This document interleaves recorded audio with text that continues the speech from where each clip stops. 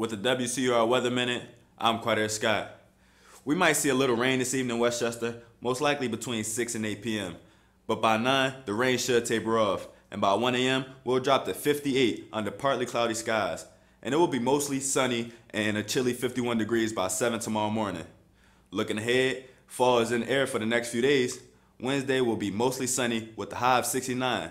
Cooler on Thursday as we get to a high of 65, and not much warmer on Friday with a high of 67. I'm Kwadir Scott, and that's your WCUR Weather Minute. Have a great week, Westchester, and happy homecoming.